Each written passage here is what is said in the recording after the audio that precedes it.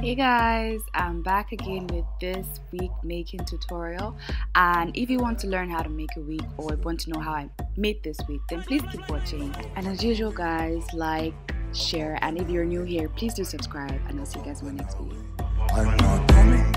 So I filmed this tutorial around 1 a.m. in the morning, so ignore me if I'm looking like a hot mess. Yeah, so to begin, all you're going to need are a wig cap, your dummy head, your wig stand, but I don't have a wig stand, so I'm using my light stand. I'm just fixing in that hole into the light stand. I'm securing it with the stuff, I don't know what it's called. Yeah, I'm trying to improvise. So now you're going to need your needles and your thread. I've already threaded them, and as you can see, I placed them on my stand. Yeah, backdrop. Yeah, I don't know how I'm showing you, but I just felt like showing you guys because you guys can see. So now I'm using 3 bundles of this really curly luscious hair, and it's in 16 inches as you can see, and I'm just going to wiggle it up and down so you guys can see how pretty it is. So I'm going to start off by using my needle, and I'm going to be putting it through the weft of the hair, and this just ensures extra security for your wigs, because literally your weaves are going to be stuck on your wig cap, so it's not going to go anywhere. So I'm just going to be going ahead by sewing that, and I'm going to be focusing on the edges of the wig cap, just so you know, when you're, in case you want to flip your hair, in case you're a hair flipper like I am, it wouldn't be showing, the back of your head wouldn't be showing. Do you get what I'm trying to say? So I'm just going to go ahead to just sew around the edges of the wig cap. This just makes it easier to style your hair, and just makes your hair look a lot neater, if you guys can understand what I'm trying to, I'm heading at. I'm just going to keep sewing it round and round and round, and I'm trying to use double stitches because I'm trying to get my wig as secure as possible. I don't want to have to be fixed it later on in life. So I'm just going to keep sewing that round, and I'm using just one strand. I'm not doubling my weft. I'm using just one. And I think this makes like your hair a lot fuller, and it just makes it easier, to sew on if you're a learner, if you're a beginner like me. So yeah, I'm just going to keep doing that and sewing that on and on.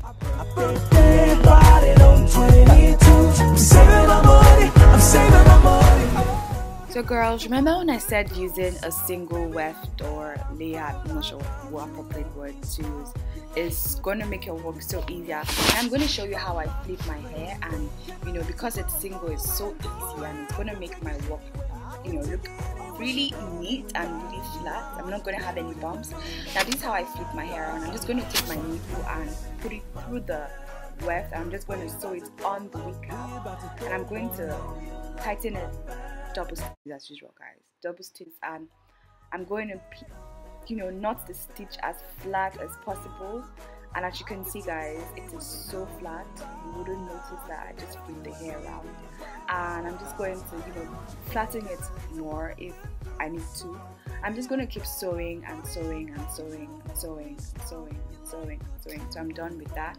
I'm just going to keep flipping and sewing and flipping and sewing. You get the drill. So just to show you guys how I stitch it down, I'm just going to be showing you an up close clip of that. Now create a knot, double knot, then you could just hold it. I don't know if you guys can see. This is my knot. I'm going to hold it just here. I'm going to pull out the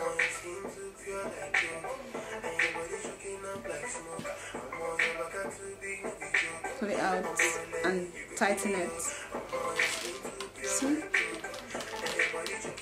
It's not going anywhere. It's very secure.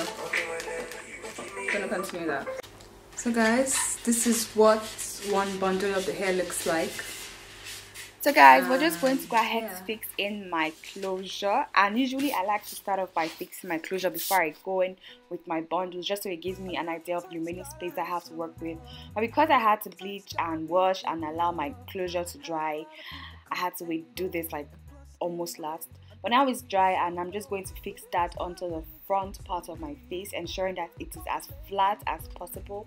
Getting it flat as possible is like major key, guys, because you don't want your frontal or your closure to be bulging out and not to be flat on your forehead or on your head.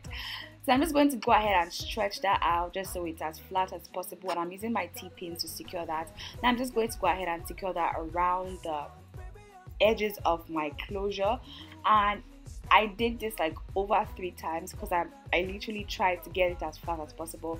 Getting it as flat as possible is major key, guys. I cannot say that because I made a wig and it wasn't flat. I had to redo it. So now, as you can see, it is so flat. It is flat, and this is what we want. So I'm just going to go ahead and secure that with my curved needles, and I'm just going to tighten that out at the edges. And at the edges, I like to secure that with like a double stitch, and I like to double it up twice. I'm just going to go ahead to do that again, you know, yeah, because it's at the edge. Yeah, I'm just going to double that again, and once that is done, I'm just going to cut it out and fix in the remaining bundles at the back of my head. Yes. So guys, I just went ahead to fix in the remaining bundles, and I fixed that in a curved motion, if that makes sense, just to form the frame of my closure. Now as you can see, I'm using the remaining weft or weave to just close up the gap between the bundle, the fixed in weaves, and my closure, because this is very important. You don't want to have space in between your closure or your frontal and your weave. I'm just going to go ahead to, you know, close that space up as close as possible, and the remaining the edge of the weft, I'm going to be sewing that onto my wig cap and through my closure, just so it has like extra security and, you know, it doesn't flip out when, you know, later on in life. I'm going to be doing that twice. I like securing my edges twice, the edges of my weft twice. I'm just going to be securing that twice and, you know, getting it as tight, as flat as possible. And guys, we're done. We're just going to go ahead and cut off the excess thread and the excess lace, and I'm going to just fix that on my hair and just work it. Yeah.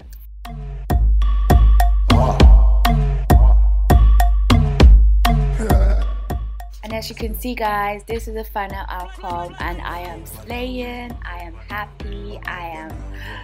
Yeah. So thanks for watching my video again, guys. I will see you in my next video, but please don't forget to subscribe, like, share, and comment, and do feel free to check out my previous videos. And you guys stay fab. Bye, guys.